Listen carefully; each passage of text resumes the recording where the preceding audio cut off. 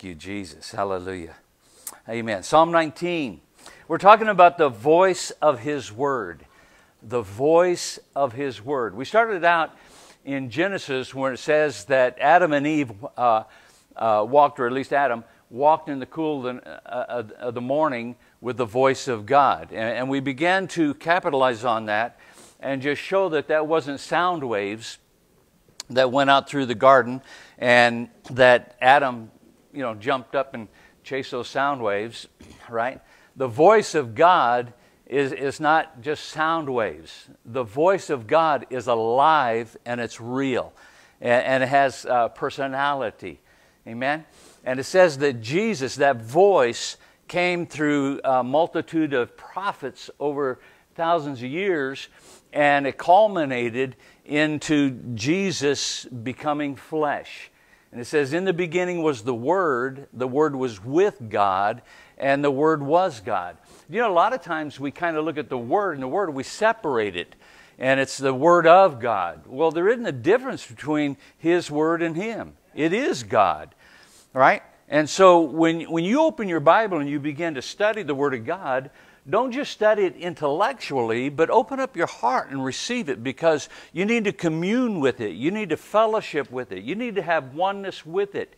In 1 John, he says, that which was from the beginning, which we have seen, which we have heard, which we have touched and handled. He says, I realize that this is the Word of God that we have koinonia with, that we have fellowship with, that we have oneness with, that we're in common with.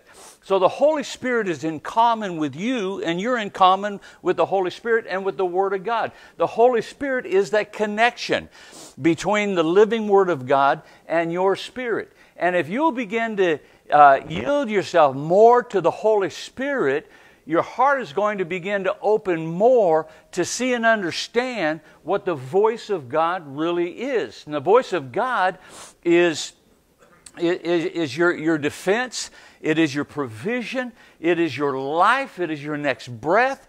The voice of God is everything to you in the spirit realm, or what we talked about, the invisible realm, as we begin to look in Hebrews and how God began to minister to Abraham, and that when Melchizedek came, that Abraham gave tithe of all things to him. There was no precedent for that, but that was an act of faith out of the grace of God, because Melchizedek was sent from God.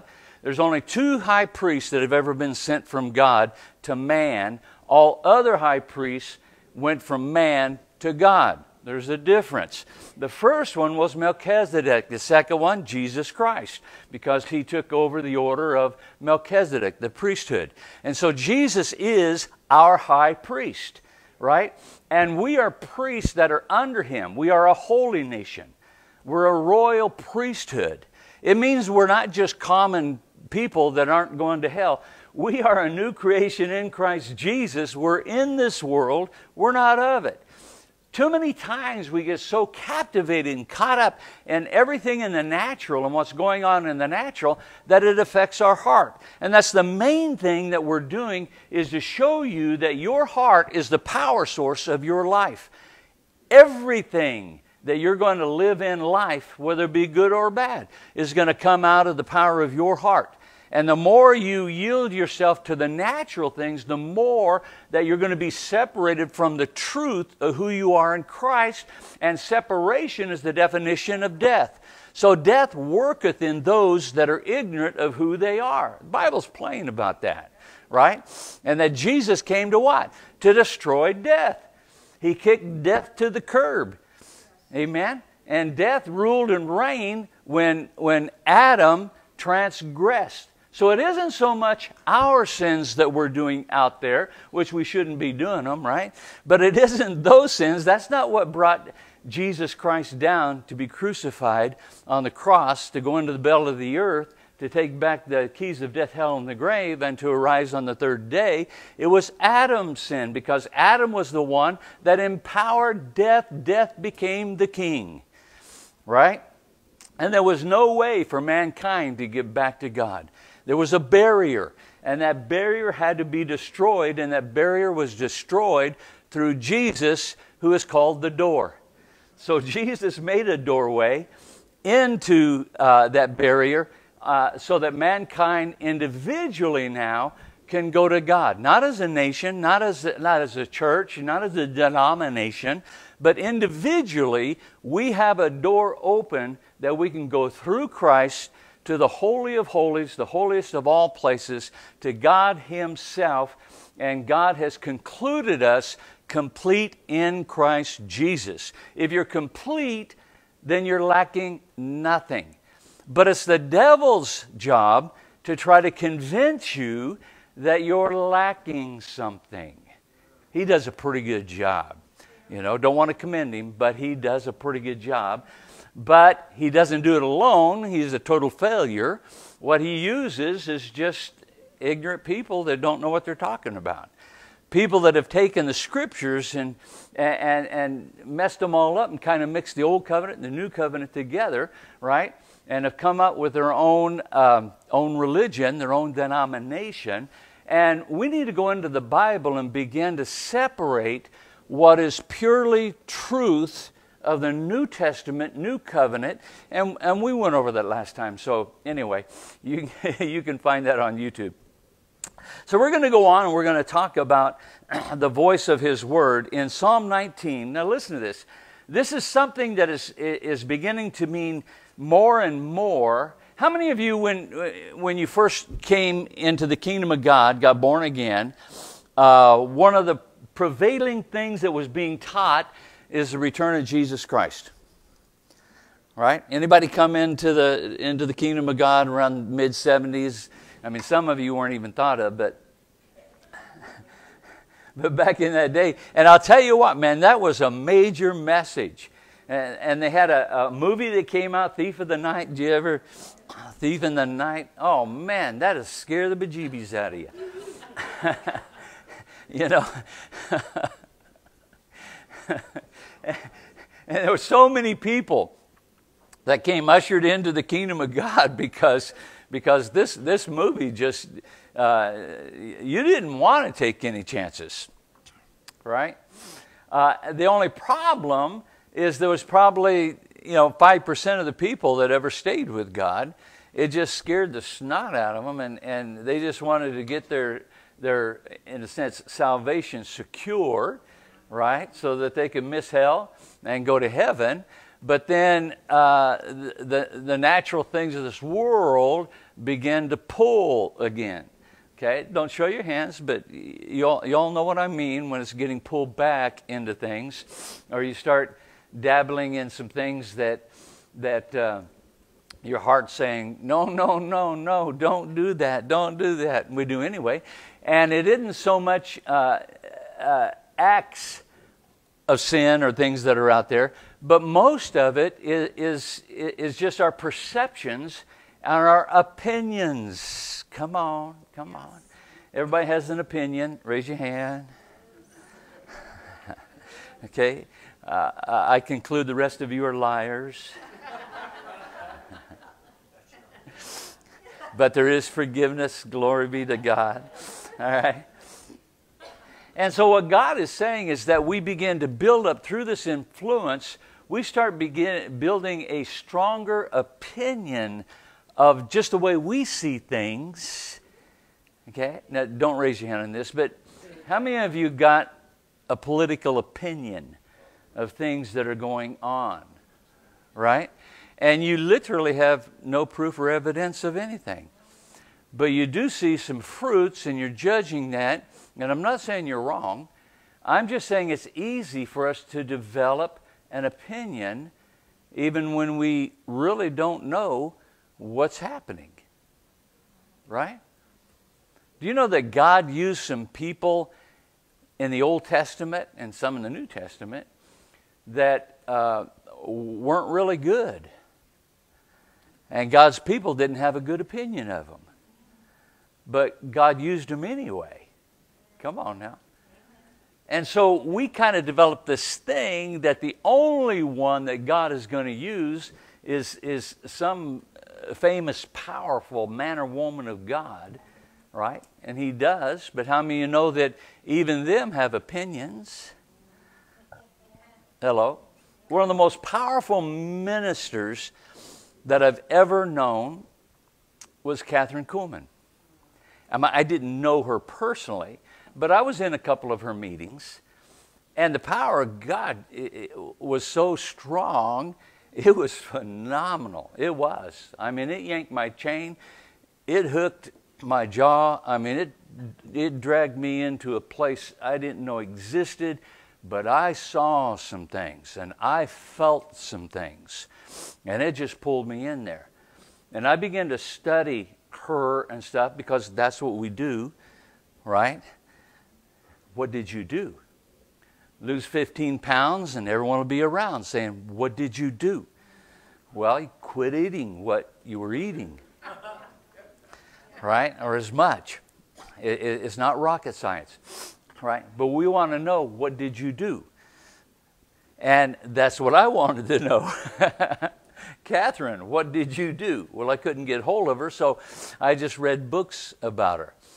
And the thing of it was, is she had this phenomenal anointing on her most all of her life. But it wasn't in the realm of healing at first. She was an evangelist. She would go out and just talk to people. They'd just give their heart to God. She could almost get a fence post saved. You know? And I've met people like that. I've known people like that have this grace, this anointing.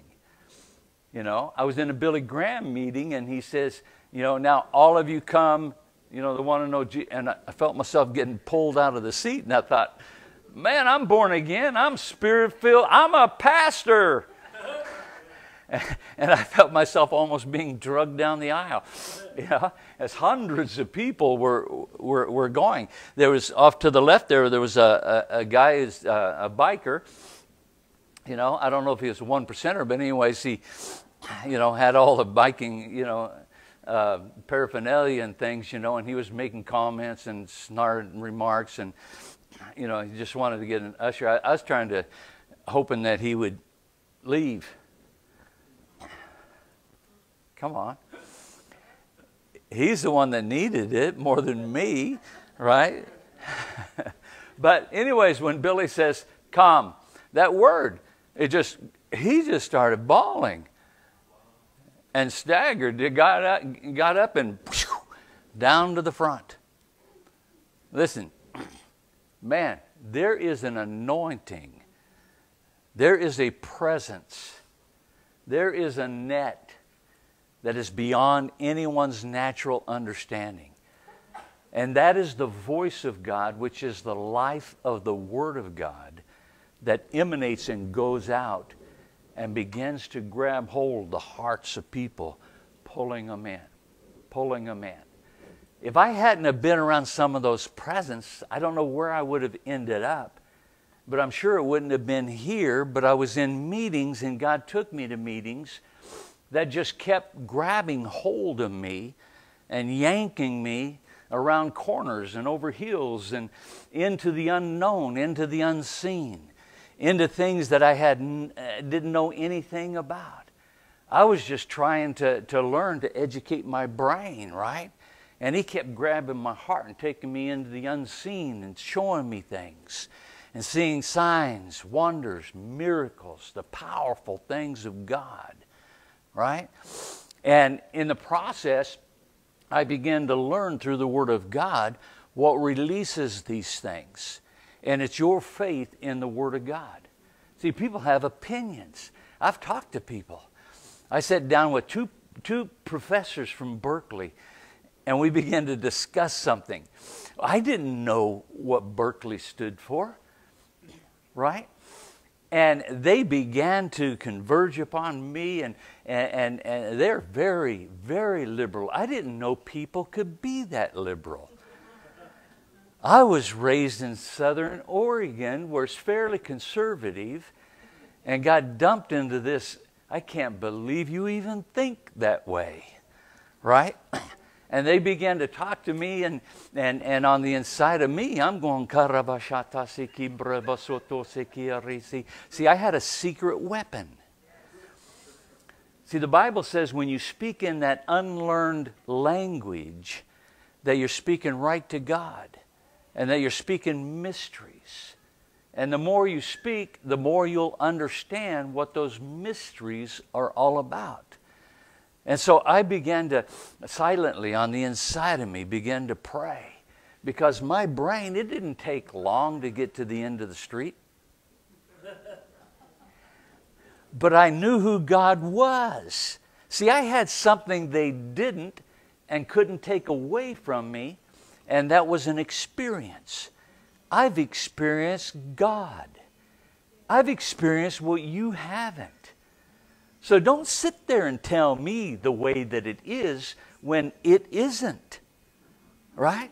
You can tell me till you're blue in the face and try to convince me with algorithms and all kinds of things that 2 + 2 is 5. You will never convince me. Ever.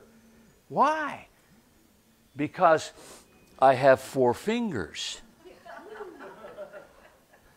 2 + 2 is 1, 2, 3, 4. It's never that one.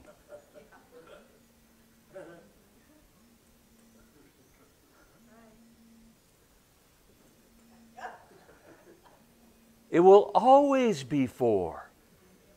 Always. And so in the process of them coming on with all this stuff, I said, help. And instantly, the husband said something to me, and the wife looked at him and said, you can't say that. And he says, yes, I can. No, you can't. He says, because he said something and you told him he couldn't say it, so you can't say it either. You wouldn't let him go down that road, so you can't go down that road either. And they're at each other. And I'm just going, as I begin to open up and listen to the Holy Spirit. And then they got back together and they came in. It's like 2 wolves coming in on a little sheep. And you're cowered down into the corner, and they're vicious, and their teeth are showing, and they're coming in for the final kill. And he says, you think you're better than us. And I said, no, I don't think I'm better than you. You do too. No. See, my thought was, why are you telling me what I think? Come on. Does anybody ever try to tell you what you're thinking? And I said, no, I don't think that. And the whole thing converged upon this. Why? Why? And out of here I said, love. And it went, poof. And they just backed down and became toothless chihuahuas. And they shook their head, they looked at me, tears began to come in their eyes. And we prayed with them. And they received Jesus. And my brain was still trying to figure it out. Why did that do that? Sure, it's love, but can't you debate love? But see, it put him in an undebatable place. And he showed me that life goes beyond intellect. Life is powerful. Life is unchanging. Life wins every time. It's truth. And that's what Jesus did when he was walking around and he was speaking to the people, and the Sadducees and the Pharisees and Sanhedrin, and everyone would come up because they're all brain children. And they would begin to draw him into debates and things like that. And he would just speak something out of the love of God, and they'd just shut my mouth and turn around and walk away. It didn't mean they were convinced, but they had no argument against truth, against life, against love. against the Spirit of God, against the things that are unseen, this invisible realm out there of a God that does exist because He created everything you can see. And He still dominates it in the place that you can't best Him, right? But He's not controlling everything. He yielded the control to us, that we begin to control things in our own life, and each one of us begins to take control of things in our own life, and then collectively we begin to have a bigger say in everything that's going on. The same way the devil does. The same way things are going on out there in society today. And those that really have something to say aren't saying anything. But we need to open up and begin to say. Say what? Say what the Word says. Now look at this.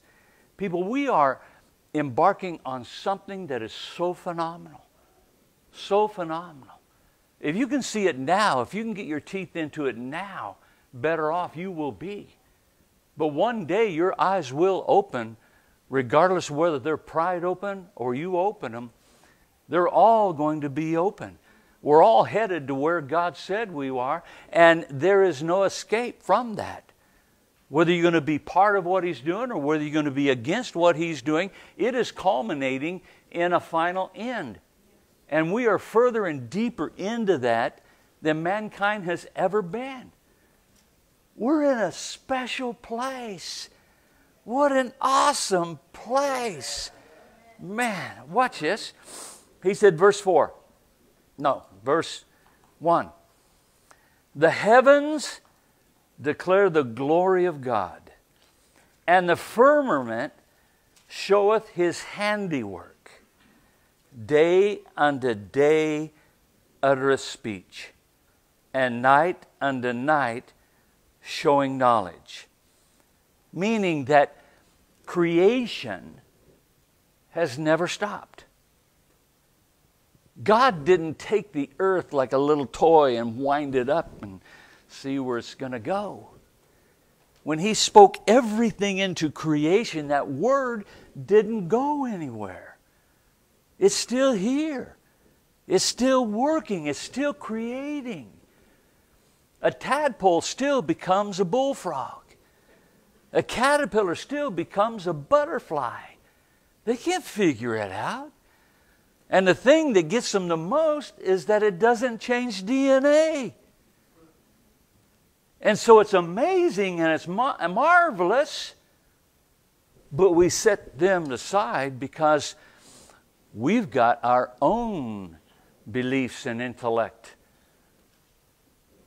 about the animal world and everything. And they don't fit with evolution. They don't fit in certain places. Now, if they change DNA, then we could say something wonderful happens. But because they don't change DNA, we don't know what happens. You have a fat caterpillar that does nothing but eat leaves and has short little stubby legs. And it crawls all over the place and it eats and eats and eats and eats. And then one day it just goes over, spins a cocoon, climbs inside of it and melts. And then it reforms and it cracks it open and it comes out this beautiful butterfly, long, slender legs, beautiful wings. And it doesn't eat leaves anymore. It drinks nectar out of the flowers. It's like, whoa. See, that's God. Now you see that they use that as an example when you get born again, that you're no longer the same creature. You're still in that same body, but your spirit man was a little fat caterpillar. And when you said Jesus and said yes to Him, it melted. And it turned into this beautiful spirit, a spirit of God on the inside of you. And most of us still treat it like a caterpillar. We try to feed it leaves. It doesn't eat leaves anymore. It flutters around and it takes in the nectar of heaven. It takes in things that are of the invisible world. Many times it's contrary to what you can see and perceive. Everyone can look at you and say, "You don't look so good." How you feel? "I feel great, praise God. By the stripes of Jesus, I was healed." You don't look healed. How do you feel? "Praise God, I don't go by my feelings. I go by the Word of God that says I'm healed. Therefore, I'm healed." But really, how do you feel? "Well, I feel pain." I knew it. But that doesn't mean I'm not healed. What makes you think you're healed when you feel pain and you look terrible? I think I'm healed because the Bible says I'm healed. And I'd rather believe the Bible than my body. You what? You'd rather believe the Bible than your body? What are you, some kind of mind over matter? No, I'm spirit over matter. Hello? And so a lot of times people, they don't understand that. Then the next day they see you saying, "How you doing?" "I'm healed." "Well, you look better." "I'm not only better, I'm healed." Hallelujah. What do you think happened? I know what happened. I listened to the voice of God. And the voice of God said, "By the stripes of Jesus, I was healed." And I believed that more than I did my body. Well, something happened. Come on. I knew the brother of a man who had lost his eye, got shot in the eye with an arrow when he was 9 years old. Lost his eye, had a glass eye. I knew his brother, he pastored over here in Sun City or over in that area. And his mother took him to a tent meeting. And he was prayed for. And his sight opened up. And he could see.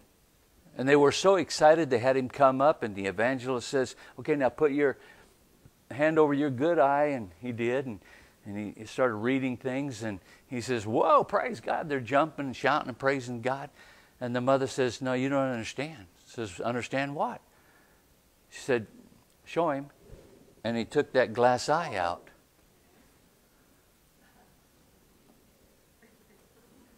And then he held up something and he read it. Come on. And I saw him on television. There's a program some time ago, That's Incredible. Anybody remember seeing that? And he stood up there and they taped his good eye off, and he took that glass eye out, and they would come up and he'd read driver's license and things. And you can see the announcer just looking at him, and he's what? Wordless. And then when he finally talked, he says, "That is the greatest power of ESP I've ever seen." What an ESP? It's the power of God. Yes. Right? But see, it even left most Christians befuddled. In the God they said can do anything. But when he does something that's beyond what you think, then all of a sudden it's not him. Come on. That's why I like to stretch myself. I like to see things and believe things. I've had God do phenomenal miracles. I prayed for a guy that had a kidney surgically removed, and the other one was going bad, and I prayed for him. And he went back to the doctor, and the doctor says, "Something's going on. I think that kidney's doing better because you've got really good numbers here. Things are working." So they took an x-ray. And there was another kidney that was growing in there, about a little over a quarter, almost a third the size of the original kidney. And the doctor said, "I don't know where that come from, but it's taken off the pressure of the other one, so you're doing good." I don't know where that came from. Huh? Hello? I mean, I can go on and on. Phenomenal miracles that I've seen taking place. Dave Roberson prayed for a young man, a teenager in India that was born without teeth, never did have them. He was a Hindu. No, he was Muslim. And Dave prayed for him, and God put a full set of teeth in his mouth instantly. Instantly. I mean, it created such... His whole family, everybody came in and got... Everybody who knew him came and received Jesus. The power of God.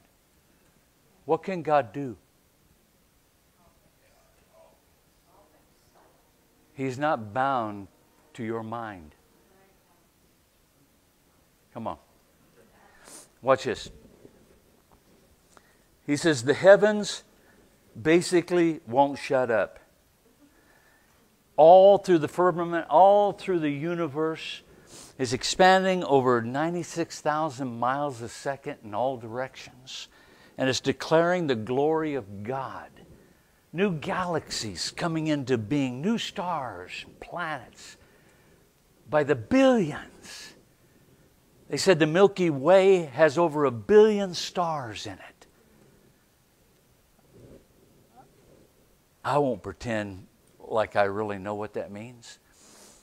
1 billion stars. You know, the sun is one of the smallest stars in the Milky Way galaxy. One of the smallest. And there's billions. And they spread out all over the place. And here's the thing that gets you. We are one galaxy. And there's billions of galaxies. Man, what is 1 billion times 1 billion? Times 1 billion. Right? And see, man looks at this and they say what? They say, the earth can't be the only place there's life. Sure it can. Why? Because God said so. In the beginning was the Word. The Word was with God. The Word was God. And everything in earth, including earth, was created by the Word of God. And there isn't anything in creation that was not created by the Word of God. And God said, I created everything for you. It's for us. The Bible says the earth is under constant travail because it's been used for its unattended purpose. And the travail is for the sons of God to rise up and take authority that God has given us. And that is taking place. As people begin to open their eyes, things are beginning to happen. That's why we're in probably the most exciting time, other than the time Christ was here, the most exciting time because of the awareness of the bride of Christ into who she is and the authority of the sons of God that are stepping into that place, that realization. We're getting so excited because we can speak a word and pray and a few dollars show up, or we get favor here and there.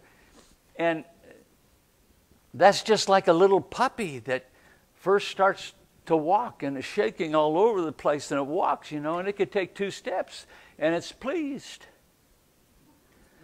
And it's excited. But there comes a day when that little puppy is all over the place. Hello? And we look at it and say, I wonder what happened. We did. Watch this. Verse 5. Now that, verse 4. Their line is gone out through the earth, and their words to the end of the world. In them hath he set a tabernacle for the sun, which is a bridegroom coming out of his chamber, and rejoiceth as a strong man that runs a race. His going forth is from the end of the heaven, and his circuit path unto the ends of it, and there is nothing hid from the heat thereof. What he's saying is that we're coming into a place that we are more in line with the pre-planned destiny of time than ever before. That the sun right now is generating and speeding. And even though there's still 24 hours in a day, it doesn't seem like it. Hello? And it seems like it's getting quicker and quicker. Even though time, linear time, isn't changing, but Kairos time is. We're seeing that in the spirit realm where there is no time, that we have authority over time.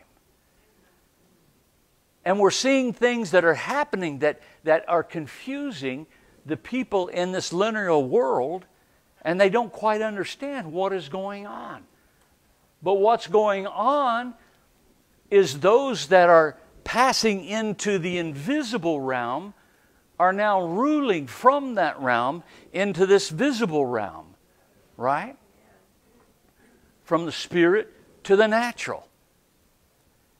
And the sun is like a bridegroom that every morning when it gets up and that first sun rays begin to strike the land, it rushes and it runs and it streaks across the sky because the groom is getting excited about the bride. And it says that every morning that sun gets up, you know that Jesus, the Christ, the groom, is rushing this day through because there's a point in time when all things will be done. All things will be concluded. And that's what Jesus is looking at, is where he's going. He's not lollygagging around and tiptoeing through the tulips. And his heart is fixed and he's on a steady course. And the Holy Spirit is being flooded throughout the whole world on all flesh, because he's germinating the Word of God on the inside of us. Why?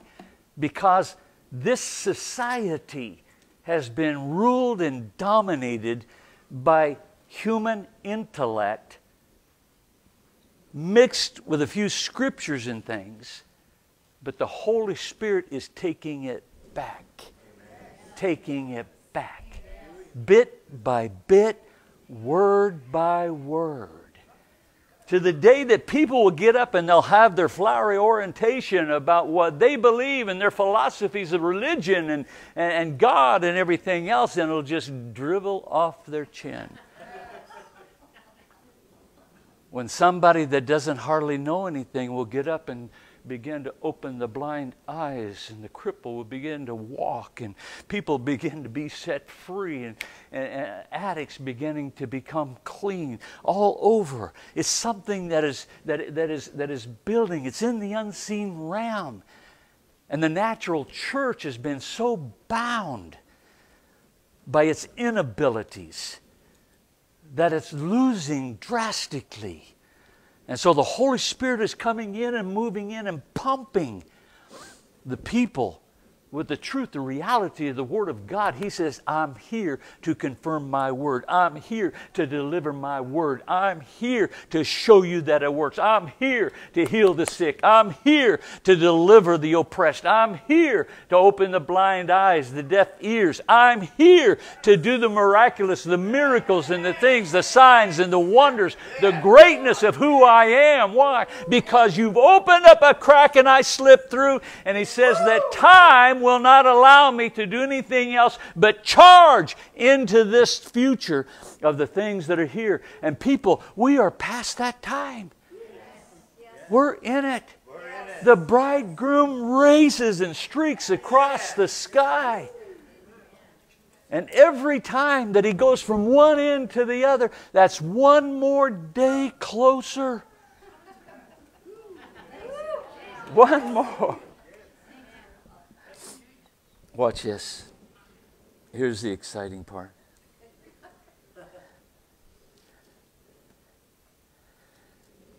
He says that it, day by day and night by night, it utters speeches. Just creation right now. Just the fact that the sun comes up in the morning, the moon comes up. Just the fact that there's a rotation in the heavenlies and the stars and all the things that are going on. Just because Pluto's still there. Just because everything is set in its own order and it works and it doesn't deviate and doesn't change and it doesn't matter what your IQ is. It just doesn't change. Right? And just because of that, it's what? It's declaring creation. It's declaring it from the north, the south, the east, and the west. Creation is being declared. Why? God is saying, I'll show you, I'll prove to you that the voice of my Word created everything that is created.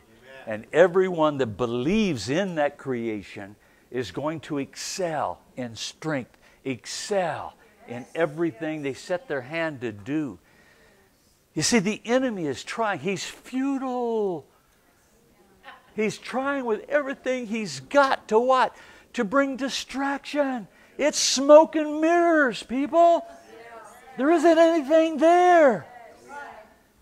If we just stand up and say, Satan, shut up!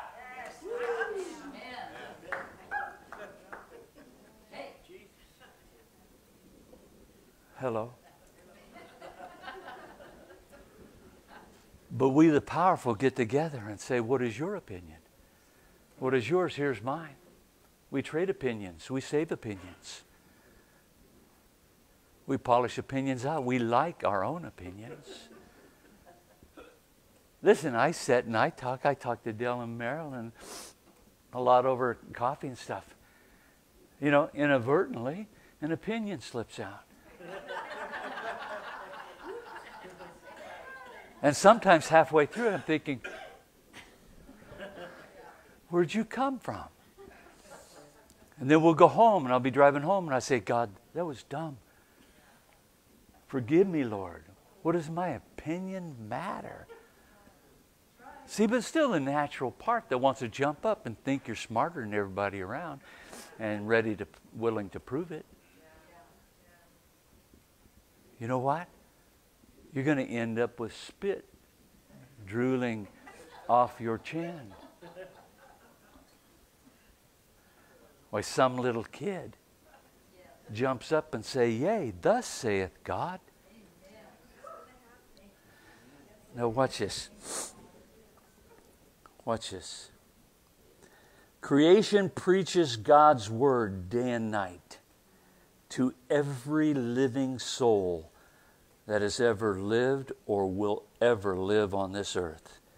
Romans 1:20 says, for the invisible things of Him, God, from the creation of the world are clearly seen, being understood by the things that are made, even His eternal power and Godhead, so that they are without any type of excuse. His bride is being united with Him. Nothing escapes the effects of the sun. It is the center of all creation and life. Nothing will escape the effects of God's Word, His voice. It is the center of everything that is created, the center of all life. Psalm 19, verse 7. The voice.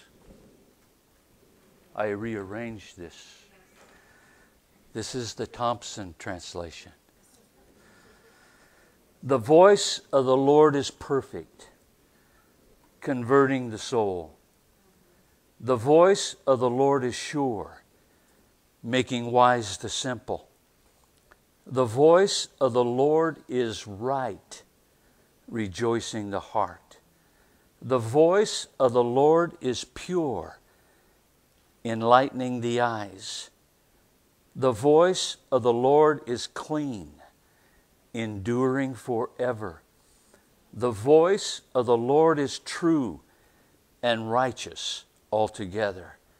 More to be desired is the voice than gold, yea, than much fine gold.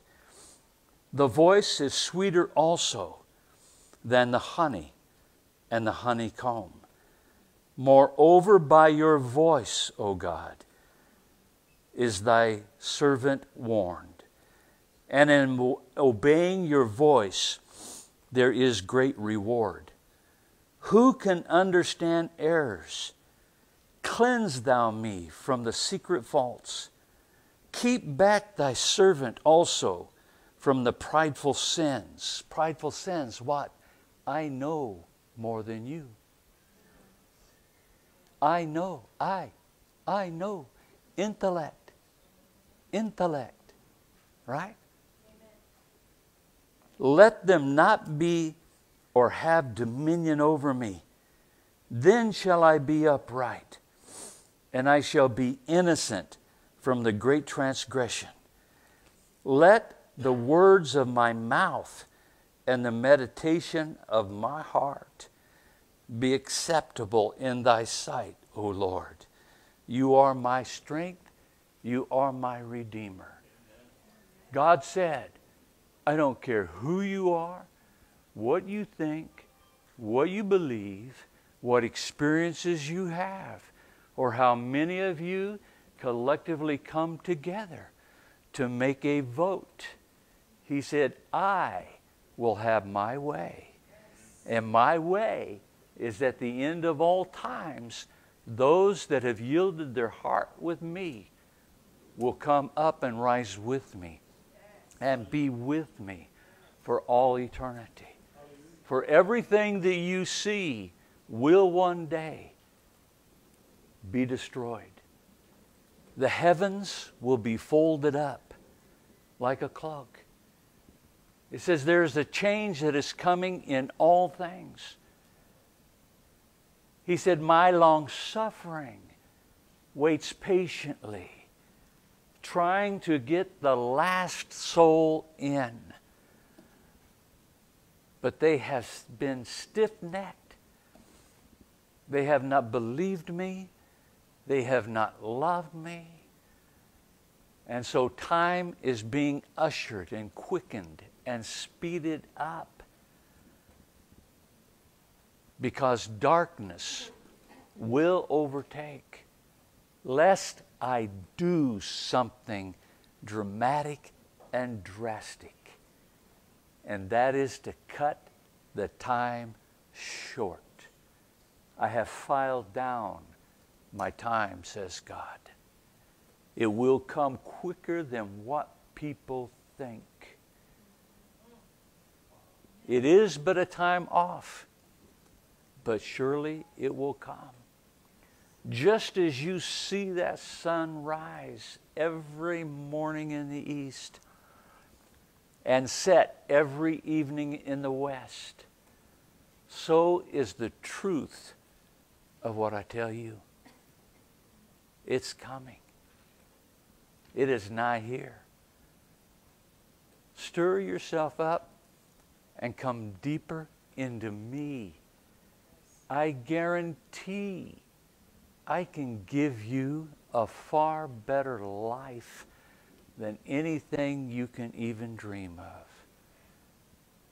saith God.